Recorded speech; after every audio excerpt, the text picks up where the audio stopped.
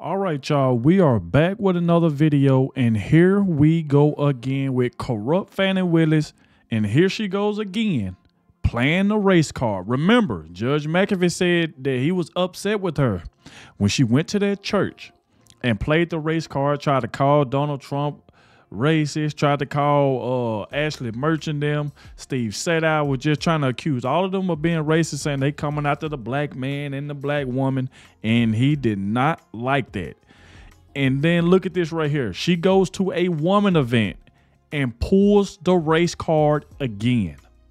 She does it again. And remember, he said he didn't. He was thinking about putting a gag order on her. And this is the second time Fani Willis then came out and used this race card. She just did it again in a recent interview, you know what I'm saying, with CNN. And so now here she go again. So I got two articles that I would like to share with y'all because it came across my timeline and I had to share this with y'all. And we're going to see if Judge McAfee is going to do anything about this crap. Because at this point now it seems like he just going along with her and just letting her do whatever she want, because she seemed unbothered. She seemed like she ain't scared. You know what I'm saying? Because he just letting her get away with this crap. So let's go ahead and jump into the first article right here. As y'all can see the headline, after judges scolding for playing race card, Fani Willis says she'll talk about it anyway. And then it said that Fani Willis appeared to reference Judge Scott McAfee's order during a speech Friday at a women's event. So let's jump straight into it. Embattled Fulton County, Georgia District Attorney Fani Willis in a speech Friday seemed to defy a judge's recent warning to not play the race card, insisting she'll talk about race anyway. During her remarks at the South Fulton Women of the Shields Award, Willis said that it's hard out here always having to prove yourself 2 and 3 times.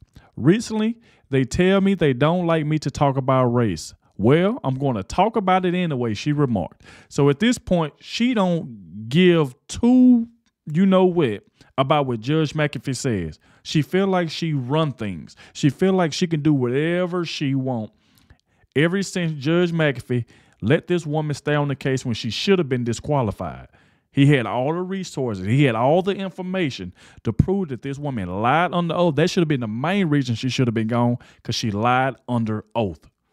And yet, she remains on the case. And this is just ridiculous. Remember, the judge split the baby because he wanted nothing to do with this case, and he tried to send it up to the appeals court, Supreme Court. He just tried to get it out of his hands because he wants to be reelected. Now, the next part say, Willis' comments seem to be in reference to the recent order by Judge Scott McAfee in which he said that her racially charged rhetoric of playing the race card was legally improper. And then they're going to say that McAfee comments were in his decision that said Willis could stay on the 2020 election interference case against former President Donald Trump if she removed special counsel Nathan Wade, with whom she was accused of having an improper affair. Willis did not immediately respond to Fox News Digital request for comment. In his order, McAfee separately took issue with a speech made by Willis at an Atlanta church in January of this year, where she claimed she and Wade were being scrutinized because of their race. While Willis later claimed not to be referring to the defendants in her accusations of racism, McAfee warned that such a distinction was not clear. We all know for a fact that she was talking about Ashley Merchant them. We all know that. This is the crap that she's trying to get away with. Act like we all stupid or something. We all knew who she was talking about. They coming after us. They coming after the black man. Y'all heard what Steve said. I said they coming after the black man because he's a black. They had nothing to do with his skin color. Nathan Wade could have been white. He still would have been in trouble because of what he did. Y'all using taxpayer dollars. You're going on these trips. You lied about your relationship. Come to find out, y'all been threatening Terrence Bradley. Didn't want him to say anything. That's what that right there had something to do with. But what did she do? She just tried to just say, forget about all that. They coming after the man because he's black. They coming after me because I'm a black woman. That's the thing that she did, playing the race card, and yet she's doing it again. And we're going to see if Judge McAfee going to do something about this crap. We're going to see, because at this point, like I've mentioned before, I feel like he's kind of in on this crap because, like I said, he donated to her campaign. His wife donated to her campaign. He used to work for her. So it's like, it just all those ties right there. It's like, something is not right. I don't know why they even let him on this case if he used to work for this woman. Because obviously he ain't going to keep it fair. He ain't going to call it down the middle because the woman should have been gone. Even people on the left that don't like Donald Trump even knew that she should have been gone. Then, let's get back to it. It said that in this public and televised comments, the district attorney complained that a Fulton County commissioner and so many others questioned her decision to hire S.A.D.A. Wade when referring to her detractors throughout the speech. She frequently utilized the plural they. The state argues the speech was not aimed at any of the defendants in the case. Maybe so, but maybe not. Therein lies the danger of public comment by a prosecuting attorney, McAfee wrote. The judge found that Willis' reference to so many others in her speech at the church left ambiguous who she was accusing of racial motivations, coming dangerously close to compromising the case. We all know that this one, her attorneys, they know good well that she was talking about Ashley Merchant them. They know that for a fact because they was going after her. So obviously you know who she's talking about. But yet they just sit up there and just lied. This is what they did, just lied. And Judge McAfee just sit there and just let them do it. Let them do it, no pushback or nothing. Just let them do it. Then it said that truth is there are some challenges that come with being black. Here she go again. Using a race card, there are some challenges that come with being black. This is what I'm talking about. This is what this woman keep doing. It got nothing to do with black. It got something to do with your actions. What you did. You lied. You stole taxpayers' dollars. You went on these trips. That's what you did. That has nothing to do with you being black. But this is ridiculous. Let's do it again. Truth is, there's some challenges that come with being black. And I see so much greatness in this city that has so many great African-American leaders. And I appreciate all of the sacrifice that you all have had to make to be in these positions. Willis said to the crowd on Friday. So now at this point, she's just basically just trying to pander. She's basically trying to pander to people because she know re-election coming up. She wants to be re-elected. You know what I'm saying? And Judge McAfee wants to be reelected. So there she go with this pandering crap. But it did say that the event hosted by the South Fulton Police Department was held to shine a spotlight on 12 extraordinary women who have made remarkable contributions to law enforcement and community impact. Willis thanks South Fulton Police Department Chief Keith Meadows for having the intelligence to create an event like this where we recognize that you have gone through a little more to serve. But like I said, she's doing this pandering crap, trying to get people to fall for her crap, trying to get people to vote for her, make it seem like she ain't doing nothing wrong. It is just ridiculous. But see, we're going to call this crap out because we're not going to let her get away with this. Now, let's get straight to it, y'all. Look at the next article by Newsweek. Look at the headline. Fani Willis talks about race in new speech despite Judge McAfee's rebuke. See, this is what I'm talking about right here. Now, let's go ahead and jump to it so y'all can see about this one. Fulton County District Attorney Fani Willis spoke about race in a speech on Friday, seemingly in response to part of Judge McAfee's recent order that said that she could remain on Donald Trump's Georgia election interference case.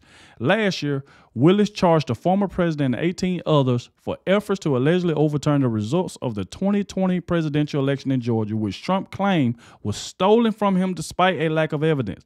Her investigation focused on Trump's phone call to Georgia Secretary of State Brad Raffensperger, in which he allegedly asked him to find enough votes to tilt the election in his favor against Joe Biden, and the alleged plot to cement a false slate of pro-Trump electors to the Electoral College. Trump has pleaded not guilty to all charges, maintaining his innocence. Then it said, however, the case was halted after attorneys representing one of Trump's co-defendants raised concerns about the relationship between Willis and the lead prosecutor on the case, Nathan Wade. Willis then found herself at the center of potential ethics violations. Let me see.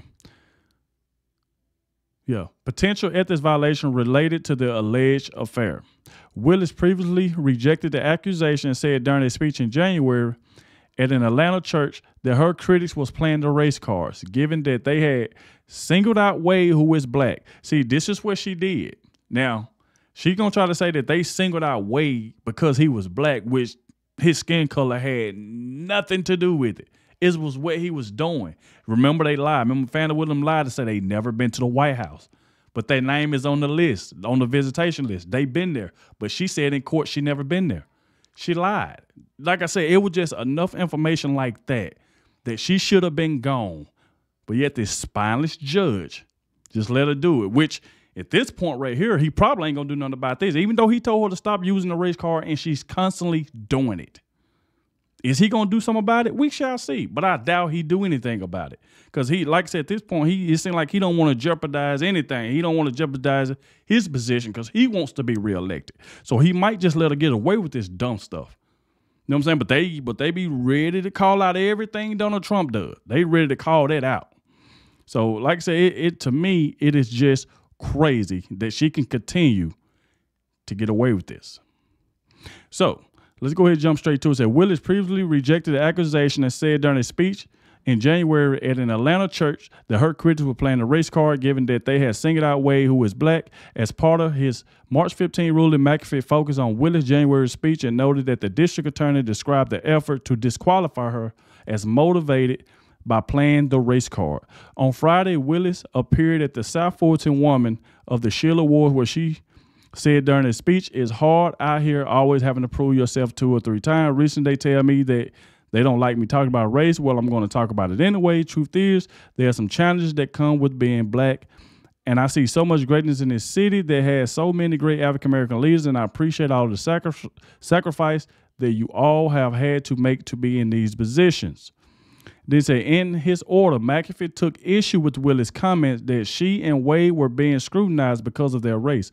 Willis later said she was referring to the defendants. However, McAfee said making a distinction was unclear due to Willis' reference to so many others and they in her January speech. They say that John Clifford Floyd, Willis' father, testified in February that Willis was forced to move from her South Fulton home after being harassed and receiving death threats. The South Fulton police brought a man with a dog because there were so many death threats. He said that they said they was going to blow up the house. They said they was going to hurt her and her grandchildren. Once Willis moved, she kept the location of her new home secret from her father due to the threats, he testified. On Friday, Willis also thanked officers for keeping her and her family safe. "I have put an extra strain on the police department because you have had to take an extra step to make sure we are safe," she said. "Over the last 3 years now, I love this police department like no other. I put a lot of burden on this police department and some of the women that are here today.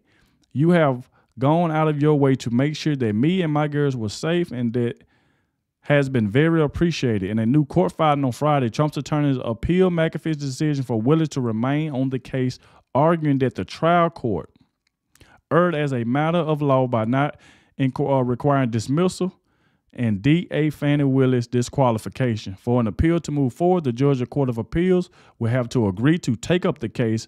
Willis' office also has 10 days to respond to the application, which they may oppose. No trial date has been set in the Georgia criminal case, one of 4 that the former president is facing as he heads toward a likely November rematch with Biden in this year's upcoming presidential election. So there you go right there, y'all. Now, y'all kind of see exactly what's going on. She's trying to play this race card. She's trying to pander to people to try to get them to vote for her because she knows re-election is coming up. And she's trying to stay in office. So her thing is, now I'm just going to go out, play this race card, and pander to people. That right there is exactly what she's doing right now. But I'm telling you, that crap there is not going to work. Her credibility is just done. You can't believe this woman. She sat there in court and lied. So how can you believe anything she's saying about Donald Trump when she lied herself? Under oath. That's why she was mad, throwing papers, doing whatever she wanted to do in that courtroom, and Judge McAfee just lets her do it because he's scared. He has no backbone. So to me, it just don't make no sense. So like I said before, there you go, guys. Now you see exactly what I was talking about, how she's constantly playing the race card, trying to pander to people and stuff like that, and just constantly lying. So, like I said, y'all get in the comment section. Let me know what y'all think about this. Thank you all for watching, especially the ones that made it to the end. Don't forget to hit that like button for me. Subscribe to the channel, and I'll catch y'all in the next one.